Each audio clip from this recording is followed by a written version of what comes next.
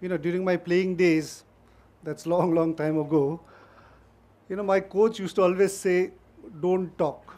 Make sure you talk with your foot. And that's what we've been taught, not to talk much with your mouth, but always talk with your foot. And that's I've done last 35 years. So even after my retirement, now people don't call me to play football because they only call me to speak. And this is something, this is something, this is something which I've just started learning. Obviously, this is something which we go day-to-day life. And I don't know how many of you are here from Calcutta, Bengal. If you're from Bengal, you'll exactly know the passion of football there. Bengal is dominated with 3 clubs: East Bengal, Mohun Bagan, and Mohammedan. And it's just not clubs. It's a passion and the love for the club, and it's a religion as well, because if you look back at the history, Mohun Bagan are the Bengalis which are original Bengalis. East Bengal are the ones who later on come from Bangladesh and have come into Bengal. And Mohammedans obviously are a Muslim club. So when these teams play, it's just not about match, it's about passion, it's about your prestige, it's everything. So for a player to play where it's and if you go back at history as well, I'm sure someone here from Bengal would know it. This matches between East Bengal and Mohun Bagan, you've had people died on the stands fighting because it's so passionate. Whenever East Bengal Mohun Bagan played, I think entire Calcutta used to come stand still.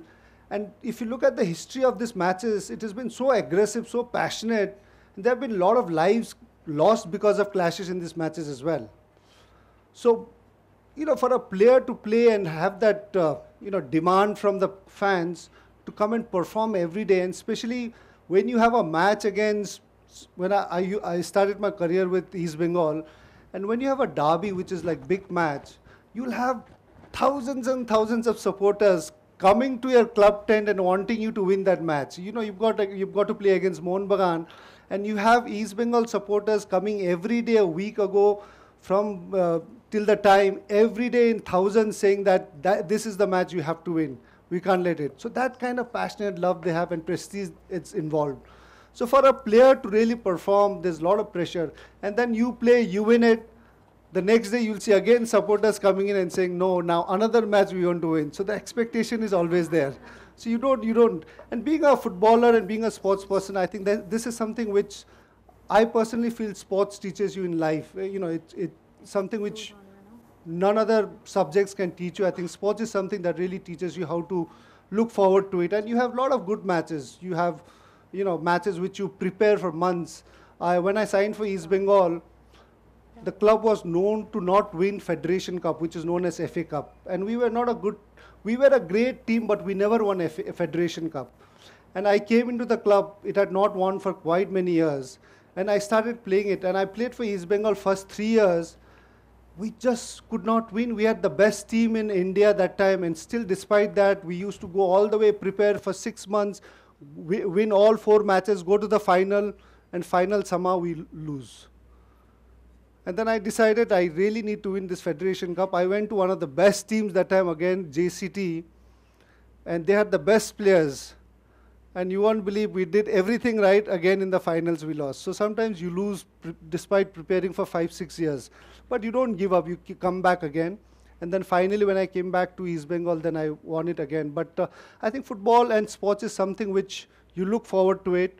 There are a lot of good moments, there are a lot of bad moments, but you always look forward. That's what I've learned playing football, because I had great matches, I've had bad matches, but you go back, learn from your previous match, look forward and go on to win.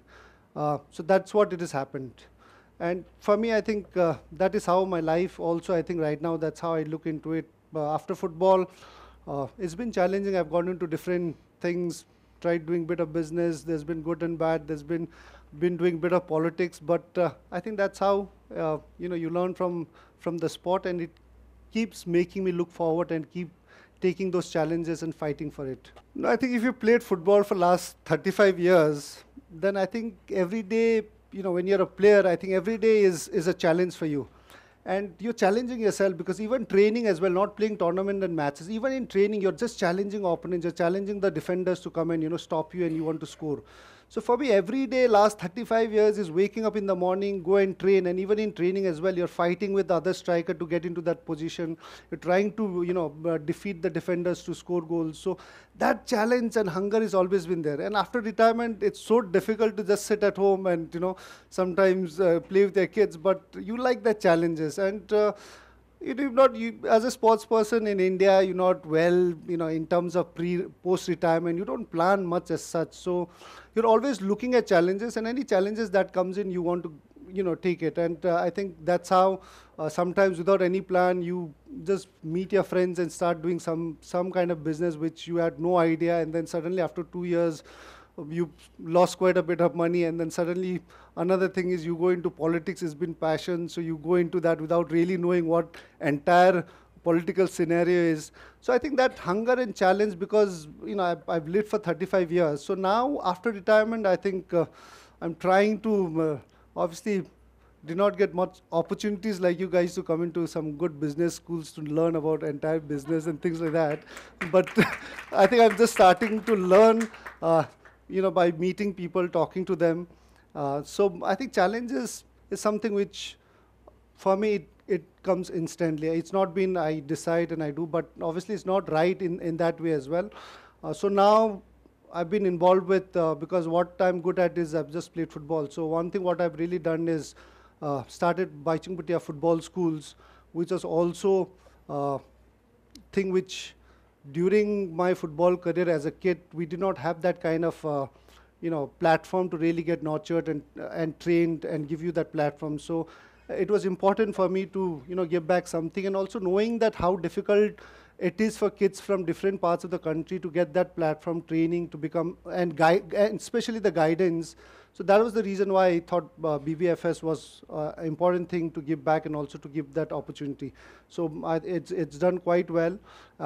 I've been now last 5 years into politics. I'm still trying to succeed, but that's something which obviously, it's a challenging thing, because as I said, what I realize in politics is in sports, you really get results with your own hard work and talent and dedication.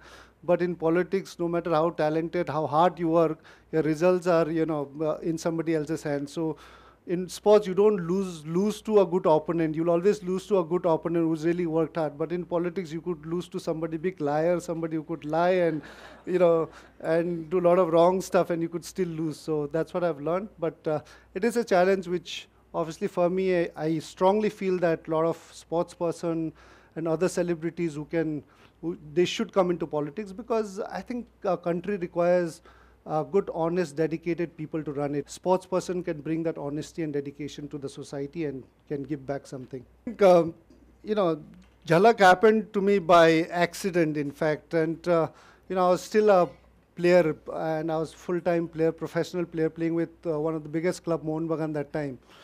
And one day I got a call, and I answered the call, and it was Leander Pace calling me. And he said, "Bhaichung, I've got a great deal." I said, "What?" Obviously, Leander is a good friend. We come from same town, Calcutta. And Leander calls me up and says, "I've got a great deal for you." I said, "What is the deal?" He said, "I've got a reality show, dance show." I said, "I'm not doing it. I don't know how to dance." Apparently, the deal was with Leander. He was supposed to do that reality show.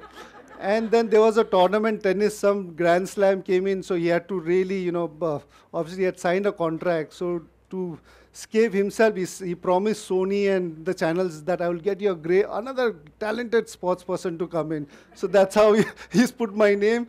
And he said, "I've got you a great talent, great show, and it's got good offer. You've got financially, the package is great." I said, "What are the finances?" He said, "It's this, which was really good, in fact." And he said, you don't know how to dance?" I said, "I don't know." "So it's good. Then one dance, you'll come out. You'll still get that money." I said, "I'm fine with that." And that's how Leander put me into this. And then, the Sony channel came in. Then I had my manager who worked out deal, and I had to speak to the club. So I just thought, okay, 2 dance, and then I'm out, because obviously if you don't know how to dance, you're anyway going to be out. And I seriously did not know how to dance at all. So that's how I got into Jhalak. And once I started, things obviously were a little different, because when I went in, then I realized that you can't actually come out, because half the thing is through SMS as well. So you keep getting SMS, you have to stay back in the dance competition. So, And I was hoping that India doesn't vote for me, and especially Northeast, people there, once somebody from Northeast comes in, they get excited, oh, this is our guy and we need to make him win. I'm requesting my people in Northeast, please don't vote, I need to get out, play football. And the guys in Northeast are going on evening, 7 o'clock, they have the best time pass to watch Jhalak and vote. And here I was struggling. So that's how it happened, but obviously as Jhalak went on, then I think you could see that a lot of participants, other participants, for them, in fact, especially for a lot of TV actors, a lot of singers, it was something which they can make career out of it, because I never had intention of, winning Jhalak and making a career in television or movies. That was never there. So then you realize how serious it is, and especially with my choreographer, who was also an experienced choreographer. She was single mother then, and you start feeling for people, because for her it was a career. The more I progressed, for her it was a career for her to make. And then you start feeling, and then you start obviously working hard, putting it, then people start watching you as well. And trust me, wherever I was traveling during those days, in airports, old ladies used to come and say, oh, you're Bhaichung Bhutia, you're the dancer. I said, no, I'm a footballer. They said, no, you're a dancer. So people started recognizing me more as a dancer than a footballer. All people watching Saas Bahu, serials at home. So that's how I was noticed. And I think, then you start feeling, you start working hard for it, and obviously the competition started growing. Then at a point, you could not come out as well, because obviously you wanted to win for your choreographer, you wanted to also win. When I had my first dance, it came on television, my family got so upset. Believe me, they got so upset, my friends and family, they said, what the hell are you doing? Why are you making joker of yourself in entire national television, Like, that horrible it was, my first dance. And my family and friends are like, can you stop dancing? And I said, I'm trying to get out, but I can't. So it was that horrible. But obviously with time, and also because playing football, you start taking those challenges, and you want to, now you're trying to challenge and want to beat yourself or some opponent. So then that's how it started growing. And with a bit of SMS and bit of hard work, I went on to win. So that's how Jhalak happened. Well, when it comes to Northeast, I'm sure people are aware sports is one of the biggest thing there, and especially football. And football, sports and music is something which every household would have somebody singing or playing sports. So you connect with that, and football was really big as we grew up as well. And for me, people keep asking me, well, who was your role model when you started playing? It wasn't, during those 80s, we never had televisions, we never had newspaper coming to it, obviously cable or something very far off. For us, the role models during those days were the local footballers. And in Sikkim, football was so big, every village you went, every town you went, it was only football that was being played. And we have this tournament, every tournament final, you'll have 15, 20,000 full packed stadium, half the crowd outside the stadium wanting to get in towards that match. So that passion and that love really generated. And for us, the role models during those days were, local players. And for me to come and, once I got offered, I got into professional football. My first club was East Bengal, and I came in at the age of 17. So as a young boy, did not really expect and did not know much about the kind of passion, fan following East Bengal had. So my thing was just come, play, have fun, enjoy, work hard was the main thing. And I did not really realize the kind of pressure. Later on, once you start playing, you realize how big a club it is, the kind of people really worship the club, and they die for the club. And the results make them really, result of East Bengal really decides on people for the next 1 week. They stay happy for the next 7 days or stay sad throughout. So that kind of passion they had. So there was not much pressure in terms of when I came as a 17-year-old boy. So for me to succeed was obviously my priority. But what I realized was, with me settling down and doing well, I think it opened doors for a lot of Northeastern footballers. Because, Northeastern footballers, I think the culture and the kind of people we are a bit impatient, especially if you're a sports person. We tend to become a little impatient. We don't like to be sidelined. We want to start playing. We want to get involved with everything. So I think a lot of players before me had come and tried playing in clubs in Calcutta, but had not succeeded. So I think with my success, what it really happened was, I think it gave a lot of confidence to a lot of young players in Northeast. And when I came to Calcutta, uh, I think we had only one or two Northeast players playing in Calcutta, and not a single. When I first played for India, there was not a single Northeastern player playing alongside with me when I played first Nehru Cup in Calcutta. So after I came in with a bit of luck and hard work, I think I succeeded. Within 5 years, we had almost 50 to 100 Northeastern players playing in different clubs in different parts of the country. So I think that confidence and the door opened up. And also I think clubs in India looked at Northeastern players and gave them more serious about how they are about football. So, and because Northeasterns are very short-tempered, some some club Babu or Dada in Calcutta will just say something off and he'll get pissed off and catch his bag and just fly, take a train and go back.